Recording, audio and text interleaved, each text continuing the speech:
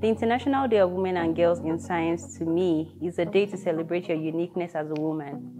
It's a day to celebrate your wins, a day to celebrate your achievements in science, technology, and a day to think of creating more innovations, creating more solutions to problems in the world today. One of the challenges I faced as a woman in tech is inferiority complex.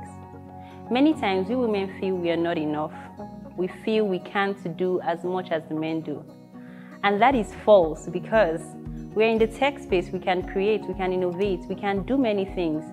And women, we have unique ways of thinking, unique ways of generating solutions to a problem. What has worked for me is stepping out of my comfort zone, facing that problem that's before me, and providing solutions to it. There's no need to be scared. There's no need to be afraid. You can do it. To get more women in science and technology, it will take hard work and intentionality. Women and girls must believe in themselves to create an impact in the world.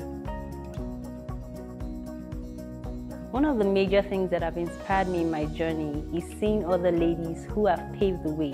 Ladies who have created and inspired a change.